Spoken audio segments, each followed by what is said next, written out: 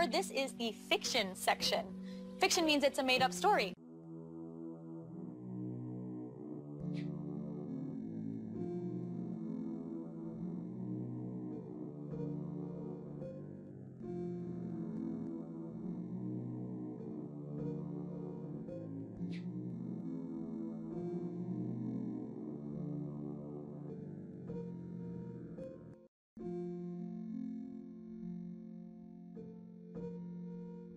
Boom! Lagrange. Little salty cracker there, of course. I'm a big fan. Anyway, hey everybody, today is the day. I said I'm going to bring you this Lagrange Point 1, p-brane. This is where out the satellite they took a picture of the Earth. No. No, you didn't. Anyway, I'm going to reveal it. I didn't get as many bites on this one because after the first video of the sun flares, man, they got shook up. They were afraid now to say whether something's real or not. This is hilarious. Although you know they believe this is real because here, this is where the video comes from. This is from NASA Goddard. This is an official video. It's 2 minutes and I think 56 seconds long. Presented by Jay Hyman, lead grifter, lead gaslighter. Anyway, so let me review a little bit, show you where we came from, quick review, and then we'll get to the reveal. Okay, let's go. And this is the clip that I showed them.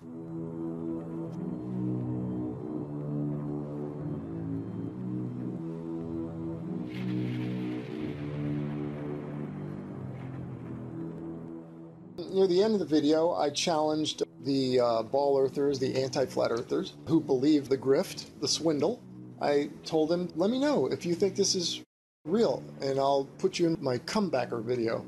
So I got 3 willing participants.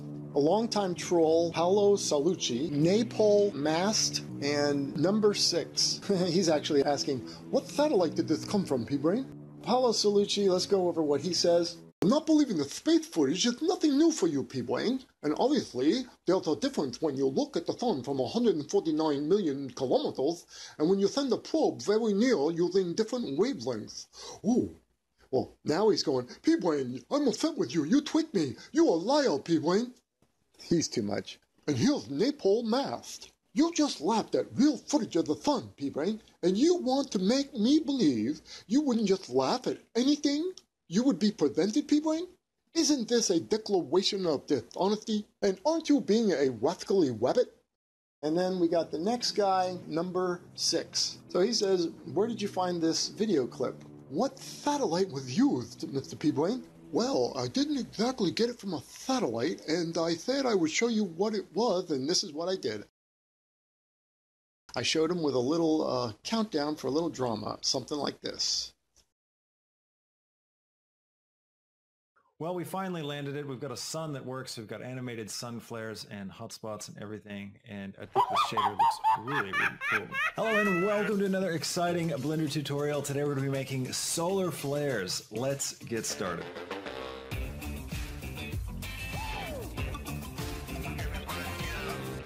Okay, so I had them so spooked from this video of the sun flares that I totally busted them and humiliated them with, that when I put this one out, even though I told them it's from Lagrange Point 1 and it's 1,000,000 miles away and they could look it up and they know it's from NASA Goddard and it's what's presented as quote-unquote real, right? This is what we've told that we live on, this spinning ball. So yeah, I put out this real or fake and I played this one clip. It's a 24-hour loop. I just pulled this from the video. I didn't show the whole video. I showed this. Okay, so I presented this 24-hour loop from the NASA Goddard YouTube channel. And the video is called 1 Year on Earth, a theme from 1,000,000 miles. And still, in spite of that, because they got so shook up during the sun flare video, which they all bit and made fools of themselves, they're afraid to commit even on this, when they can look it up and see that it's from NASA Goddard, right? So still these spinning spaceball Earth believers won't commit. That's hilarious. So now I'm going to play the 2 minute and 46 second NASA video. And I tell you guys to be on the lookout for the fraud and see what jumps out at you. You're probably not going to see anything, and you'll get why that is. Just before I reveal it, I'll tell you something naughty that I did. Okay? All right. Let's go. Let's listen to Jay Hyman. He's the lead scientist. What a numbnut. This guy sounds half dead. All right, here we go.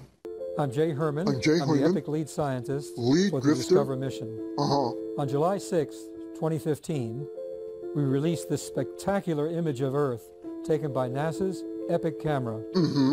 Now, we assembled more than 3,000 images captured by EPIC into a time-lapse sequence that shows a year in the life of our planet. Yeah, you did.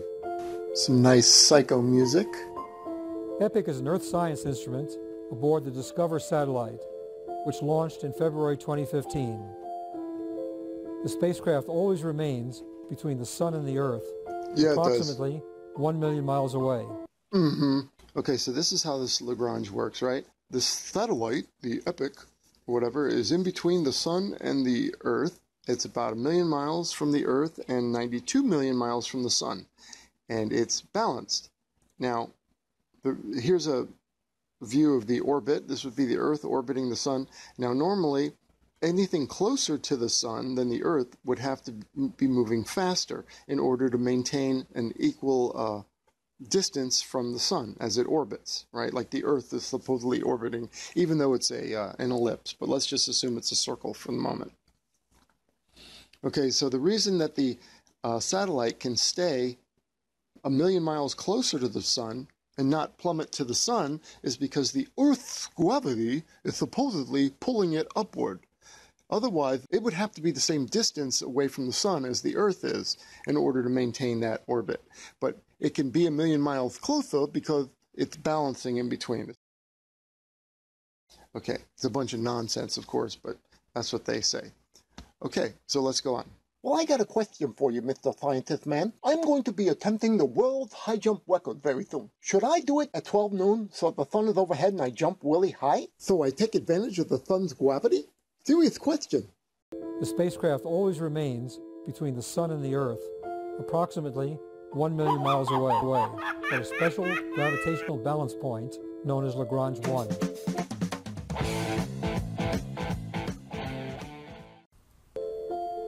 From this view, EPIC sees the sunrise in the west and the sunset in the east at least 13 times a day. 13 times a day.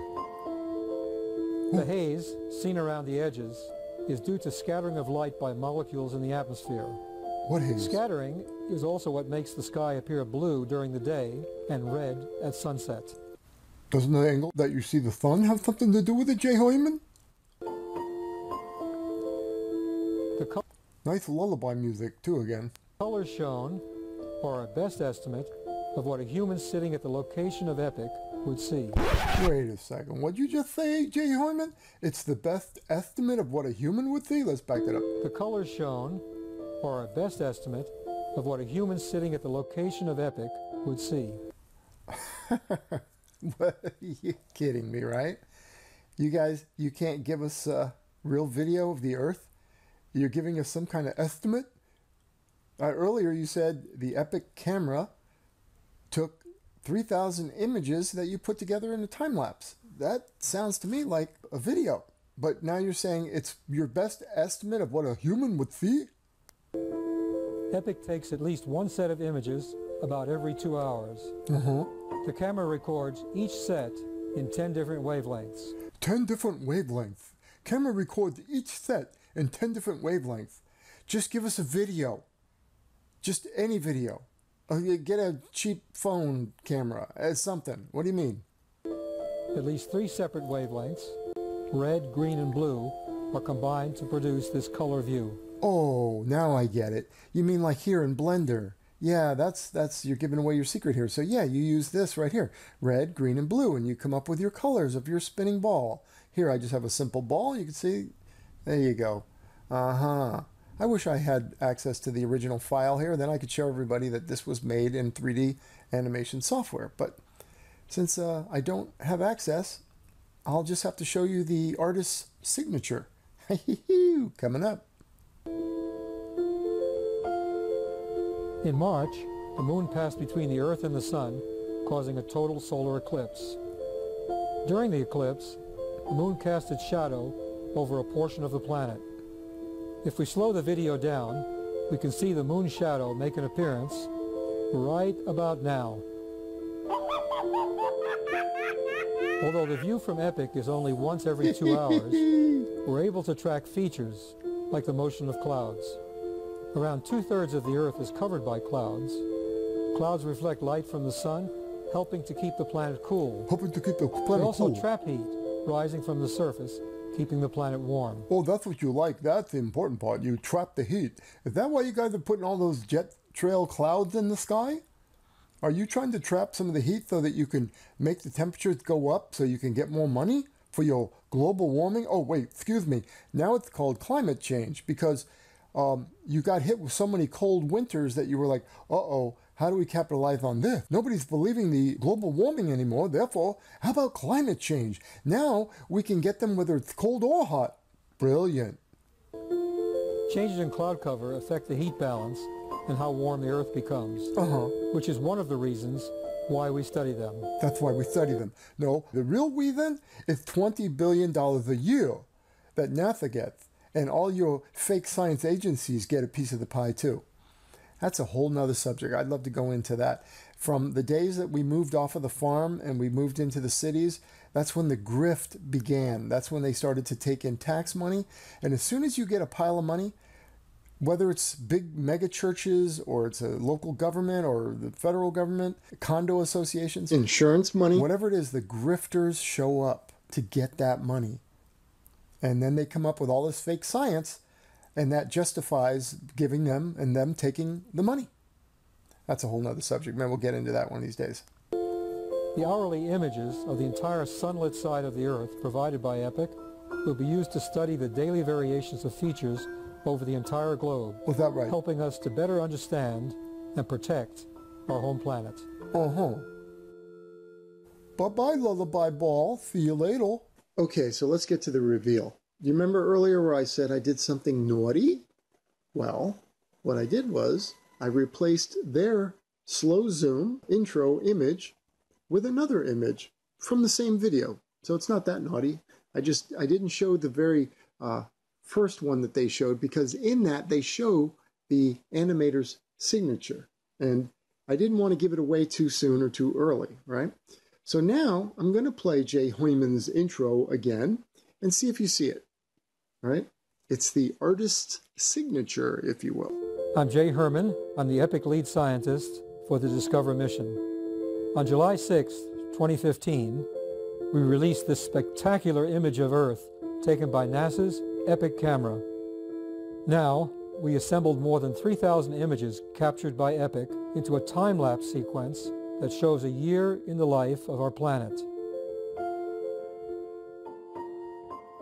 Epic is an Earth science instrument. I'm going to flip it over. Now, many of us have seen this image, but I never knew it was attached to a video like this video. And they're always pulling this video out.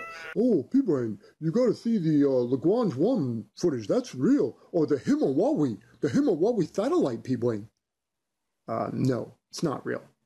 Okay, so here you go on the right. You get it? This is from NASA Goddard. This is official video. And here is the letters SEX. What is this? You think this is a coincidence? And they put this up. You don't think Jay Hoyman knew this was here or saw this? Well, maybe not. He sounds like such a moron. Maybe he didn't see it.